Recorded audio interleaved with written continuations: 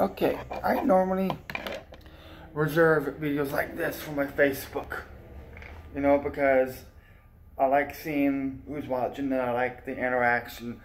But this is being reserved for my YouTube here. And even if this reaches a 1%, a 1%, that's more than enough. I've been preaching over the years that we, not just as Americans, but we as human beings, need to have the utmost sympathy, respect, empathy for others. Like I said, not just as Americans, but as human beings, because we are someone's brother, sister, niece, nephew, etc. I say this because over the weekend, I heard news of a young country singer by the name of Kylie Ray Harris died in a car accident.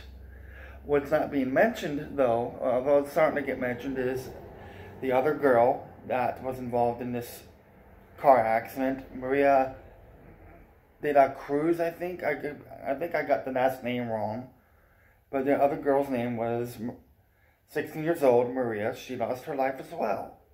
It's a tragedy that we lost 2 lives.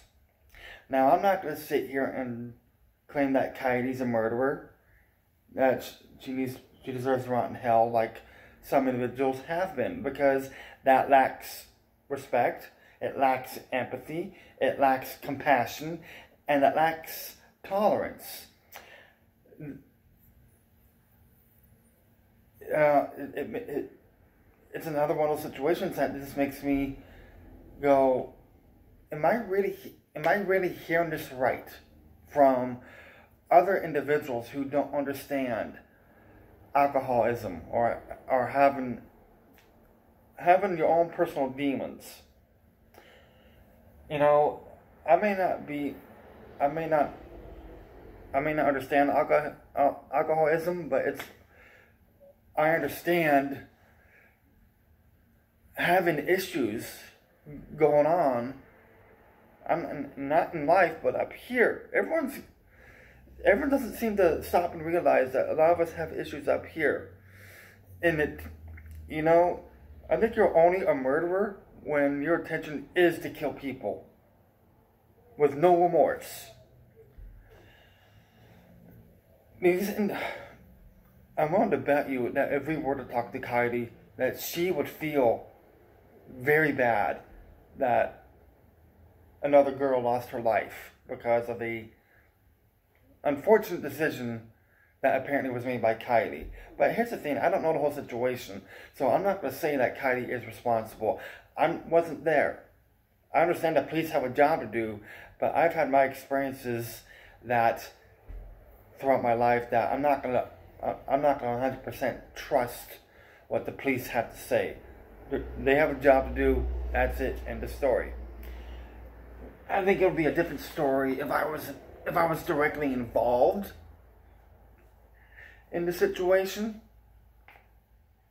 and I can't imagine how the families of both Maria and Kylie are reacting and dealing and grieving. But I personally feel that, if someone has got the clear intent to kill someone, then they deserve every right to be condemned. That I'm all for, because they made a decision, and may God have mercy on them. But I know God doesn't. I'm not the religious type. I do know, though, that God will not be accepting of us judging others for a decision. And even if that decision ends up costing someone else their life, it is not our right to judge. It is not our place to run around playing the role of martyr and condemning others because they made a decision that led to the loss of a loved one. I get it. I've lost a good friend of mine many, many, many years ago when I was still residing in Reno, Nevada, who died as a result of drunk driving. Again, I don't know the whole situation. I was told that this friend of mine was the one himself that was drunk. I've had others tell me that it was another drunk driver. At the end of the day, I can care less who was drunk because I lost a friend. And if he was drunk, I'm not going to sit here trying to blame others or trying to blame my buddy. I lost a friend. That's really all that matters to me. I lost a friend of mine. And I'm not going to sit here and claim that he deserves to be in hell when I don't know the full, like I said, I don't know the full situation. It just appalls me that social media is allowing people to abuse their right to an opinion to become the lowest form that one can become. When you become the lowest form of who you are, you're sinning and you're condemning yourself. I can hear people trying to argue on that. Good luck. I stand by my opinion, and I'm going to defend my opinion against anyone who tries to say otherwise. But my favorite thing about YouTube here, or even social media, is I don't owe any of you a damn fucking thing. Because I don't know you. You're not my friend. I don't love you. And I probably don't intend on loving you. I will most certainly show you respect. I will most certainly show you sympathy. Because at the end of the day, you're still a human being like me. But I'm not going to respect you if you're going to disrespect me. It works both. It's a two-way street. And I don't want to hear the argument, well, this is social media, and that YouTube is a part of that. And then the moment you open up this can of worms, Brad, you got to learn to take it.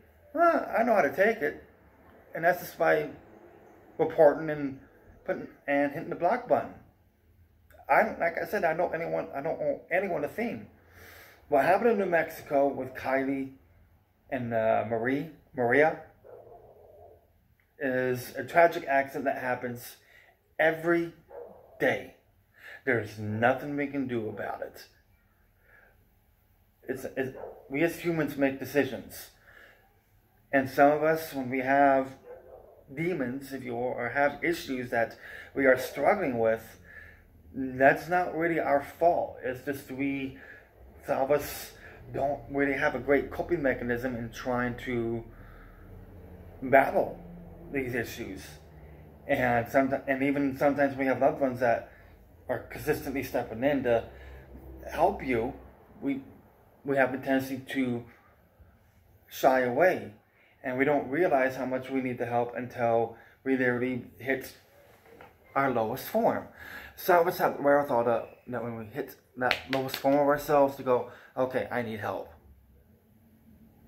It's because you finally recognize what I'm doing is harming myself, and I hate to leave my daughter behind or to leave my loved ones behind. I want them to be proud of who I am. But then there are others that just don't have that capability to rescue themselves. And again, it's got to be loved ones that have to rescue them. But some of us, when our issues are so ingrained, we ignore all types of help. And sometimes when we ignore all types of help, drastic measures have to be taken, and that usually means having to call the police, having to get social workers involved, and et cetera, et cetera. It's a whole system of red flags and white tape that you gotta deal with, and it gets messy. It's not fun, and I believe a lot of you fail to understand how that works. I'm not here defending Kylie's decision. I will agree it was a dumb decision to get behind the wheel intoxicated, but she's not the first one, she's not the last, and there's something we can do about it. I think the best way to do about this is to do videos like this and go, okay, if you're with a loved one, or you're with someone that you know is drunk, and you trust in yourself that, hey, I can stop this person, do it, because that's considered injustice. We have the power to bring injustice to an end, but some of us choose not to. It may not be your problem, yes, because I had that attitude too, and I had that attitude too. If it doesn't affect me, I'm not going to worry about it. But if I feel confident in myself, hey, maybe I can help diffuse the situation, I will get involved. But 9 times out of 10, I don't, because I'm not going to risk that person pulling out a gun and boom, I'm dead. I'm not going to risk that person willing to kill me because they didn't want me involved in their affairs. It's a very brutal world, and this world's been brutal since day one. And as I wind this video up, I hear a lot of people say this world's scary. This world's been scary since I was born, and since you were born. It's just the reason it seems scarier more than ever is because we're constantly on the internet. So we are reading all this negativity, and then we focus on the negativity. Perhaps if we step back and stop focusing on the negativity and focus on the positives that we as human beings and individuals are doing, we could show that this is a positive world. But because we continue to focus on the negativity at hand as both Americans and human beings, this world's going to keep getting betrayed as a much scarier world than it was in the 80s. The world is just as scary as now as it was in the 80s. We're just more aware because of all this. The internet. I guarantee you that if we had this at our disposal, Adam Walsh, John Walsh's kid, probably would not have been murdered. Could you imagine what today's world would be like had Adam Walsh not been murdered? We wouldn't have America's Most Wanted. We wouldn't have the Cold Adam. We wouldn't have the system we have in place in regards to missing children. We still would. It just wouldn't have the attention that it got because of John Walsh. I mean, like I said, think about that. What would this world be like had Adam Walsh not been kidnapped and murdered?